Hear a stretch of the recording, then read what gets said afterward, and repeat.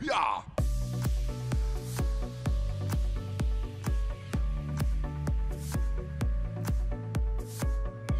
I think the coolest part is just seeing how everyone works creatively, because everyone works differently. I'm normally a guy who likes to be alone when I work in the studio. I'm just kind of more of like an introvert in that way.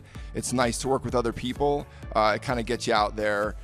You just kind of see how other people do it, and it just gives you more ideas than when you're back in the studio working.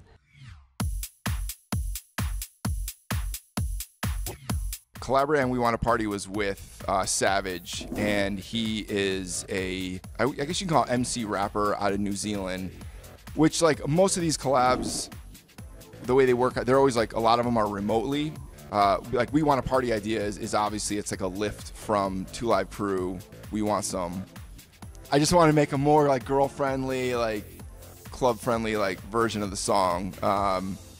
But yeah, it was something that he was always in mind, and then I sent him the idea, and then he kind of did his own little flip to it, and just that's what you do. You just kind of trade stems back and forth, talk to each other on Skype, kind of go over the whole thing, and that's how that basically turned out.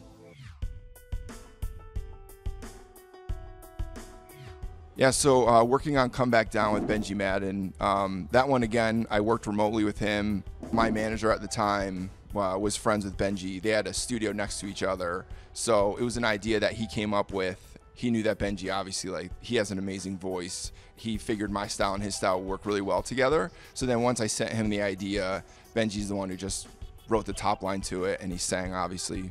Yeah, and it was a really quick one. He's a pro, and yeah, he's amazing, so it was really fast. The next one coming out is with Cardi B. Her story is kind of interesting. Like, I ended up sampling her voice.